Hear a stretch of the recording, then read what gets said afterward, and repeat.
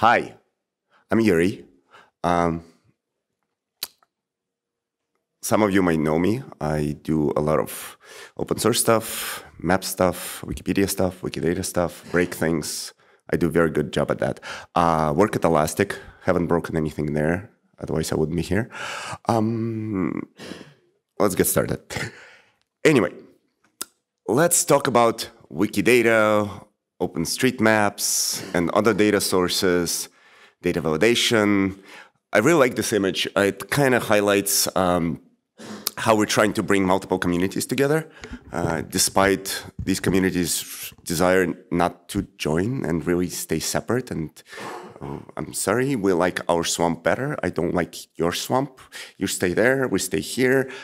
How many of you have experienced that? Like this, we do not want to deal with the other people's stuff. We can create problems of our own here. Well, that's one of the things I'm trying to bridge. Let's share problems. Let's not work instead of working them individually. Some of you may have seen this building. We are in it. So I decided to use that as an example, as like a leeway. How do we talk about something fun and data-oriented? Well, let's tie it to the ground, to the building we're actually in. So, sparkle. That's the first swear word you will hear today about it. How many of you have heard of that word, sparkle? Excellent. It's trickling out there. So whenever you deal with Wikidata, or actually any kind of graph database, you have to query it somehow. And since it's a graph, you cannot really use the regular SQL with it or a key value store, where you cannot just give it a key and get whatever you need. What you need is a special language that can traverse those graph links. It's not a very complicated language. It only took me a couple of years to learn it. Because I was lazy, mostly. But essentially, it's like this. You say, for that ID, and that ID you might have noticed from right there, from the, well, from right here. See that ID? It's a node ID. Sorry, way ID. Give me its name, the address, city, and the Wikidata tags. So those are the three things we're interested in. And they should end up in the name, city, and WD variables. And just return them to me. And the result you see at the bottom. So fairly straightforward. That allows us to get very basic information out of the system. But the thing is, the beauty of all this system is that you can federate to other systems. For example, this query, here, at the top, it's the same query that you just saw. But then you say, and then go out into the Wikidata and get the corresponding data from that data source. You know, merging the swamps type of thing. It's already done, kind of. So it allows you to do that. It allows you to get the interesting information from another system. Moreover, you can ask that system to go to yet third system, and it all merges together because in a graph, all these systems are designed to work together. You can go as far as into as many different systems as you need to, as long as the bandwidth is there and you're under 1 minute query execution time, you're good. So that allowed me to get the image of this building. I mean, for some reason, OSM doesn't store images. Maybe we should go to Mapillary. Any Mapillary people here? Or some other system. But essentially, that allowed me to get the image from the commons into here. But on top of that, it also allowed me to get the architect of the building. And on top of that, since it's a graph, architect was born somewhere. So I went along that link and discovered that the architect was born in Lebanon. How many of you knew this? Well, probably none of you. I did not know it before this morning either. Oops, I just spilled the beans on when I was preparing this presentation. Anyway, you can get all this interesting graph information about any object, and you can continuously reason out using multiple systems. Very, very brief introduction. How many technical people, or people who consider themselves semi-technical, do we have in the room? I'm just wondering if I should go into this. Okay, good enough. Let's go into a little bit of technicalities. So graph databases or graph indexes or Sparkle or RDF or Triple Store, they're all pretty much the same, talk about the same thing. Most of you know what SQL databases are, a whole bunch of tables. With Triple Store, you only have one table. They just give you one table and only 3 columns in that table. Kind of limiting. But in that 3 columns, you express all your data, all of it. In the first column, you say, what are you talking about? What's the subject? In the second column, in this case, we are having the different, like an ID of the object, like a way ID for this, in this case, but it could be anything. And you can mix any kind of IDs all in the same column. Essentially, it's a URI. In the second column, you say, what's the property? What's the predicate of that thing? So for example, Everest has a height of, I don't know, 10 kilometers. That's expressed as triple columns. The last column being an object or either a value or a link to something else. Or you can say Everest is located in as a predicate, and then in Nepal. And Nepal was created as a country in such and such a year. And it borders such and such countries whose presidents are, and you can just go infinitely into this data. And all of this is stored in Wikidata, which this is why it's so wonderful. You can actually get some useful stuff out of it. And just to make it simpler, instead of writing URIs, we write little prefixes. See, it's almost the same. They just abbreviate that first long thing, so it's easier to understand. There's a whole bunch of different standard prefixes you can use. How are we doing on time? We're good. So you can do these kind of queries. For example, this query just says, give me everything you have, like whatever is in the second column, whatever is in the third column, we don't care, those are variables. And as long as the first column has that ID, I'm interested in it.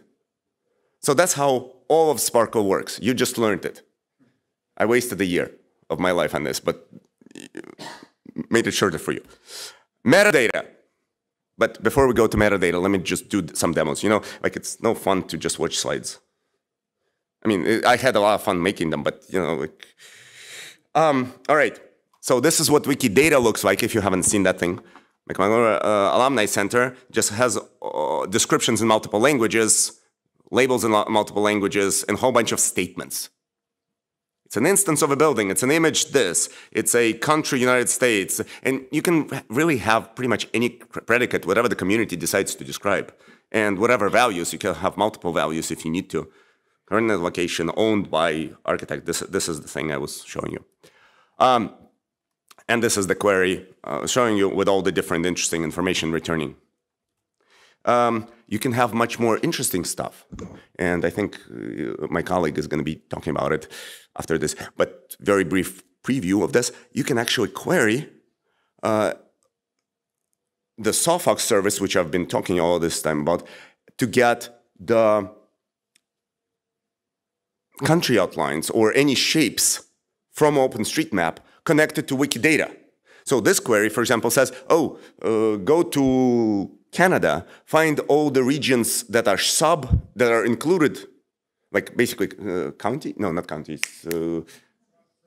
Provinces, thank you. So provinces, and for each of these provinces, get me the flag, the, I don't know, name in multiple languages, and the outlines, and return them to me. And this is what this query does, and this is what it looks like. I'm not going to risk running the query in the live demo, but let's presume I just hit play and that's what it returned, okay? So you can see, like, these are the shapes and all this metadata got returned here. But I'm not going to steal more of your demos. All right, let's go to metadata. It's always fun. Metadata. What are the data consumers' goals? How many here are data consumers or consider themselves users of the data? Okay, some hands good. Okay, well, essentially, I summed up our needs as we want very low barrier of entry. We do not want to do work. Well, no one does, but we really do not want to do any kind of work. We just want to take it and use it.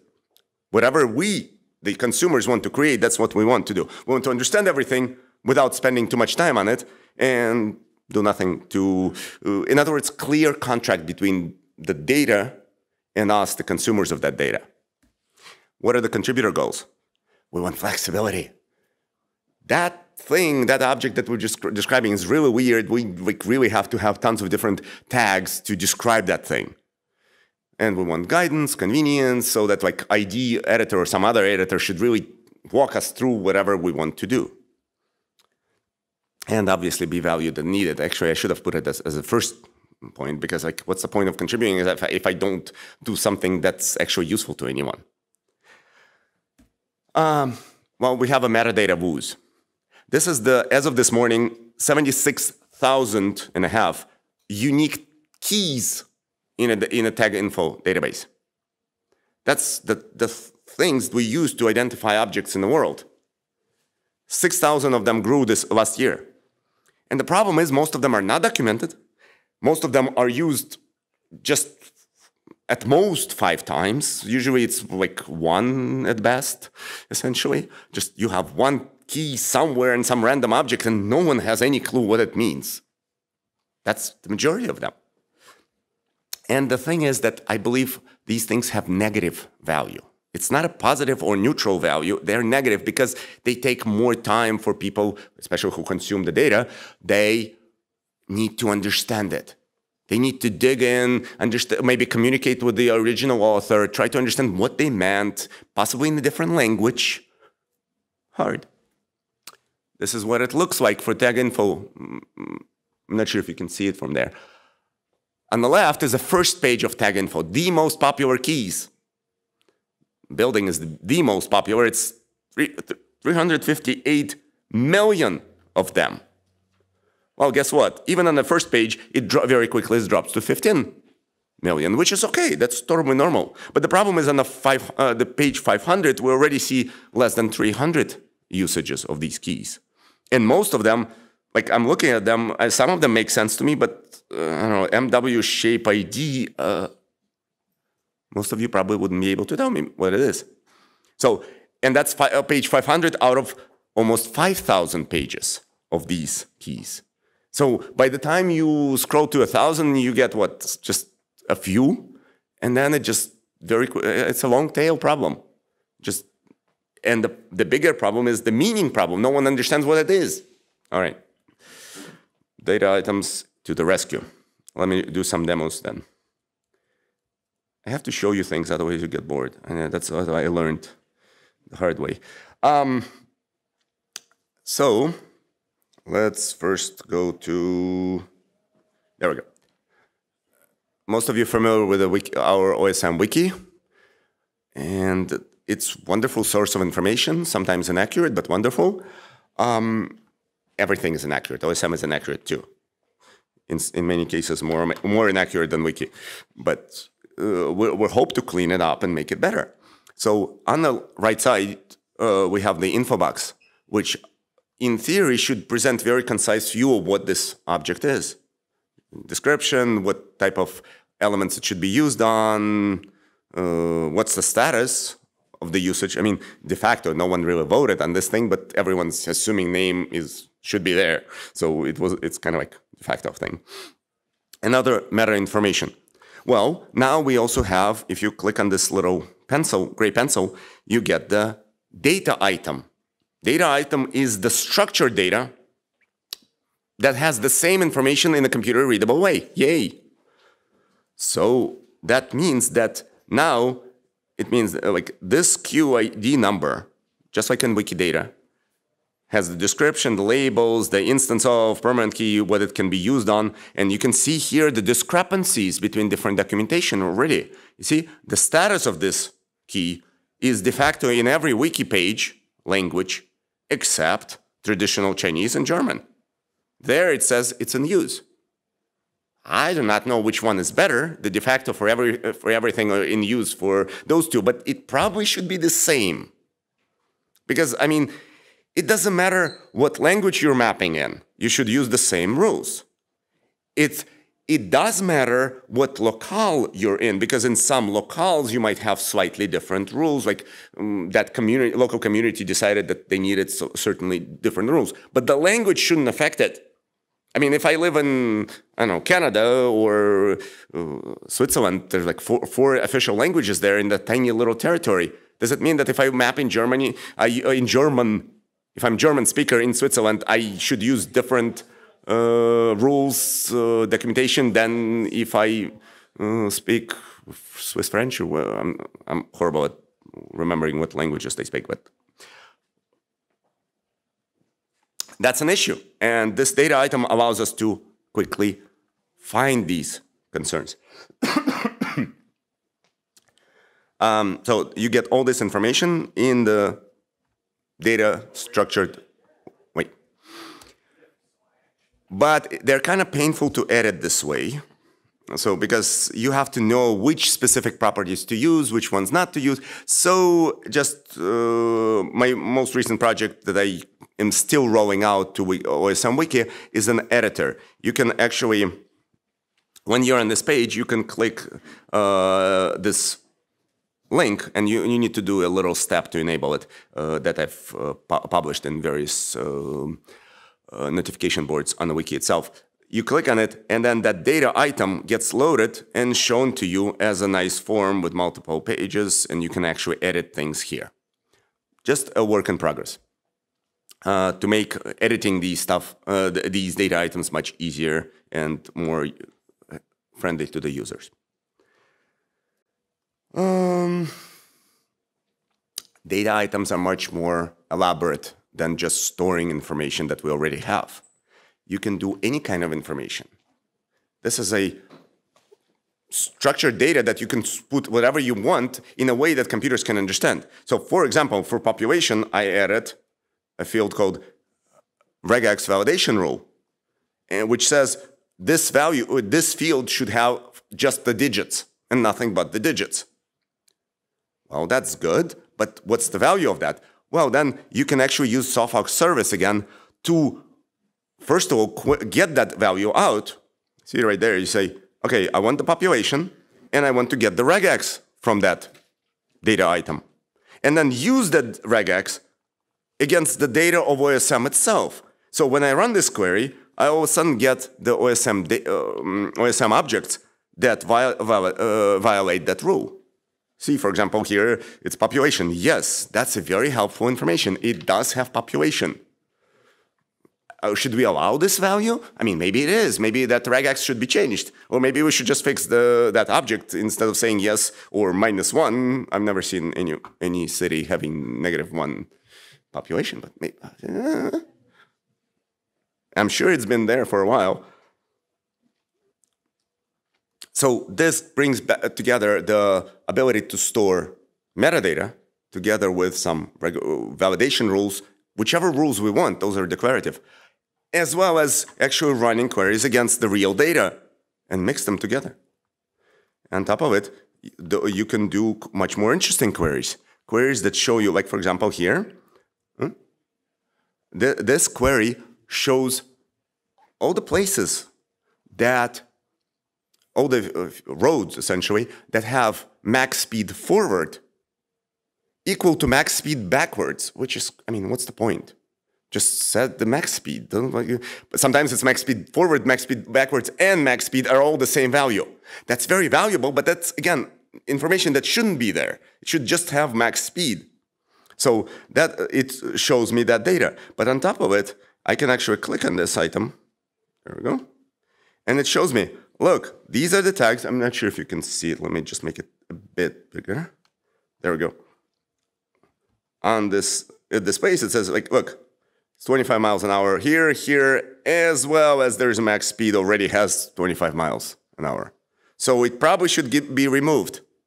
On top of it, it says, well, you cannot edit it because like editing from space is kind of hard. So let's zoom in, zoom in, zoom in, zoom in, zoom in. Okay, now we go. Okay, it looks like a regular road, but yes, this is probably 25, especially in the parking lot. So let's save this change. Oh my God, I just edited OSM from here. Like, because this is what I did, and this is a change set, and I can go to it and examine it, and I can easily find these things because they're all tagged as Sophos editors. Sophos edited, and there was another one in the area. Oh, probably not. So let's close this change set, and let me go to the other area. Oh, right here. I'm going to edit this one. Oh, there's a whole bunch of them. All right, I'm not going to waste your time, but the process is identical. So you have this tool not only to query things, but also to try to fix the issues, similar to MapRoulette, or what's the other one I'm thinking of? Well, there's several of them that do this kind of thing, that find issues with tags and allow you to very easily fix them. Wrapping up, let's see, data items. So I showed you the data items. One last thing I want to mention, that new project I'm working on, if anyone is interested, please participate. How many of you have heard of open map tiles? Wow, more than Sparkle. That's impressive. So open map tiles is wonderful, but it's been using it has been very complicated to actually generate the tiles from it. I mean, you have to set up your own infrastructure, but there are a lot of steps involved, and it's really complicated. So thanks to PostGIS, that just rolled out this function called SMVT. In other words, it does a massive query, SQL query, against the Postgres database, and the result is actually a vector tile. It's a binary blob, small binary blob, which is very convenient because all of a sudden you do not need this middle layer called Mapnik. We all love it. I'm not going to comment, but we all love it. And that Mapnik is not needed anymore because you can just go directly into Postgres and you can create multiple of these read-only Postgres servers and just load balance between them to generate the data, to generate the vector tiles, and have a one tiny little machine just kind of coordinating this and putting it all into a different store or whatever you need to do this. So it becomes, the whole data generation process becomes so much easier. And on top of it, you can, with some caching, probably even serve it directly to the users without even storing it, at least for the higher zooms, which means that I'm hoping one day to upgrade the raster tiles on the main OSM wiki site, oh sorry, not wiki site, OSM site, to use the vector tiles directly from Postgres, which hopefully will happen someday. Thank you very much.